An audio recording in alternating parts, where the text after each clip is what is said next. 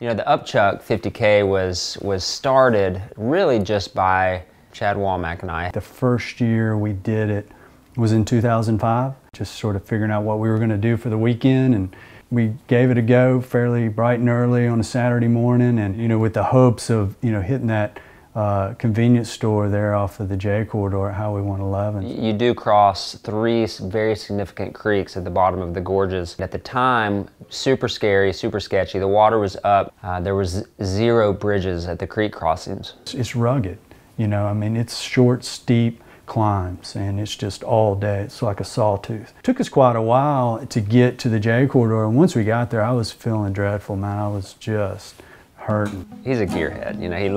He probably stayed up the entire night before for this little run, just packing his bag just right and getting it all dialed. And the mistake I made was the night before getting all amped up and geeked out. You know, the night before laying out all the gear was I mixed up about 100 ounces of this Perpetuum, which is a hammer product. Well, it has protein in it, and I didn't fully understand the ramifications of that, and I set it out on the kitchen counter all night.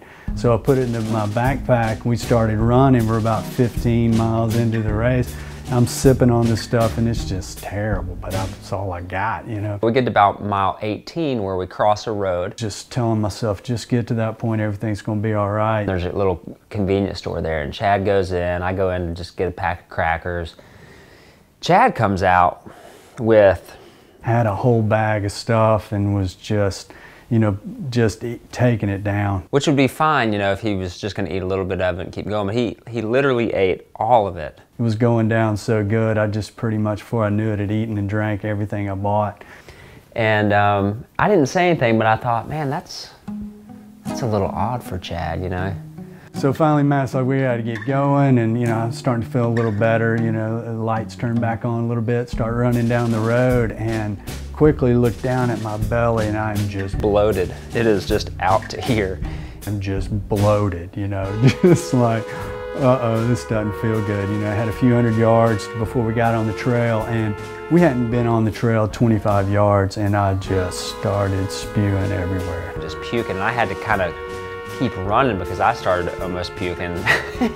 And it just wouldn't stop, and so I pretty much threw up everything I had in my stomach. He suffers along for the next 10 miles, basically puking every 10 minutes. And there was no bailout. I mean, we had a car at the end and a car at the beginning. It was brutal finding the way to the end, all the way to the Rock Creek segment. And we finally got there, and I'm sure I was pale as a ghost, and Matt was sort of limping along with me, and we made it. Of course, the race came up later. We should put a race on. Upchuck 50k is how that whole thing got started. So the full sort of scope of what we'd found was just incredible, you know. Chad's Puke Fest at Jones Gap Road. My name's Chad Wykle. This was my first year running the Upchuck race. I've spent a lot of time out on pieces of the trail. I'm a rock climber, and as great luck would have it, Deep Creek holds fantastic world-class rock climbing. 5, 6 years ago, myself and some friends set up camp, had a little fire, all of us feeling like, wow, we're really remote out here. There was this massive noise coming from the creek down below us. Massive sound, loud, like an airplane engine. We started imagining it might be this frog, this 50-pound frog, this massive thing down there.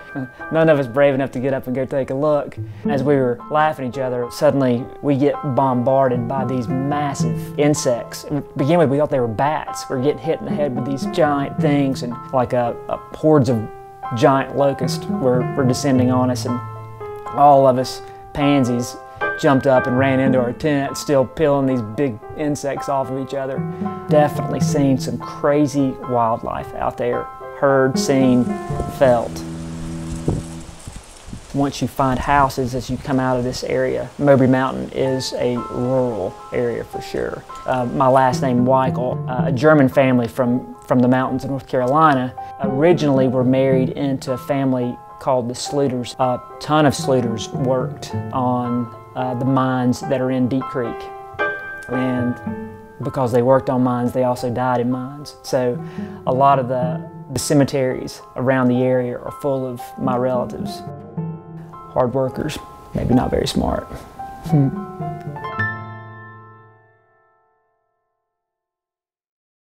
My name is Sheridan Ames, a member of the Rock Creek race team. Sheridan's done it every year. We call him the Grim Sweeper. I give them a 1 hour head start to try to let them outrun me. If Sheridan catches you by mile 18, you're done. I mean, don't argue. We tell you right up front, man, you just, we're gonna get you a ride back to the start finish and, come back next year. Every year on the bus, when they're riding the bus from the finish area up to the start, they're told about the Grim Sweeper, and oddly enough, a lot of people really are motivated by that because they know if I catch them, their day's over. One of the most unique things about the Upchuck is how remote the trail is and how remote you feel during the period which you're running. You don't see houses, you don't see roads unless you cross them, and that only happens in 2 spots. So it's you're very isolated and you feel very alone and very vulnerable if you're having a bad day.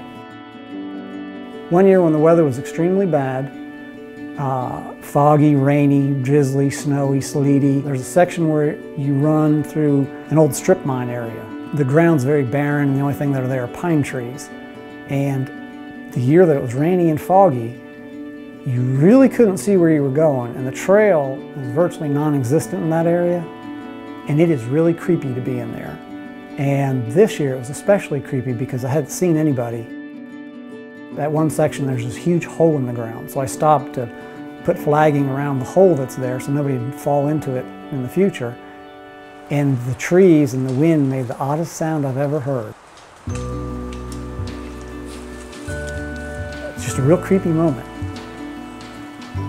You have those times when you don't see anybody in front of you, there's nobody behind you, and there's nothing around. It's just, you're alone in the woods.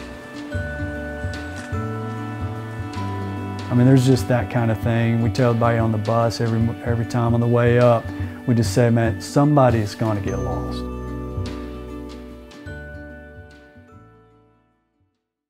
My name is John Prevost. I'm a CrossFit endurance trainer up on the North Shore, and I was excited to run the Upchuck this year because it was the last Rock Creek race I had not run, and so excited to get that under my belt.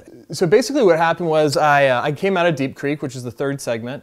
I was supposed to run down the road. Instead, I jumped over the guardrail and I became that guy, the guy who gets lost. So I just kept running.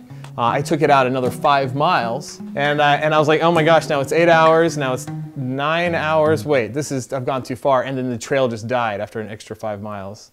The trees, the white blazes, were basically guiding your path and guiding the path, and then it kind of slowly closed in and slowly closed in as darkness was coming in. And that's one time when I thought, like, oh, I'm starting to think crazy here, because I was looking down at all the lights in Soddy Daisy, because you can see all the lights from that point, and I was looking down at it and I'm thinking, I could just watch one of those lights. And then I was like, that's a crazy thought. Like, what am I thinking? Like, you need to lay down and you need to, like, go to sleep. So I made a bed of leaves, and then I pulled some branches over me and started falling asleep, and I heard rustling out in the woods about maybe a quarter mile away. And I yelled, hey, I'm a runner, I need water, I haven't had water in 7 miles, I'm totally depleted, I need a cell phone, I need to be able to get out of here. So I'm like, who is out here with headlamps? Like, I was like, am I dreaming right now? Because I was just asleep up on the trail, like, 5 minutes ago, and here I am walking out with people. I was like, this is just too strange. And I ended up going 40 miles that day and still earned the DNF, I remember thinking to myself when I was lost out there, like trying to get back to the road, thinking, I asked for it, you wanted an adventure, like this is what you get. Everybody wants the adventure, and so sign up early next year. And the most important part is bring your cell phone, because you might need to make a call.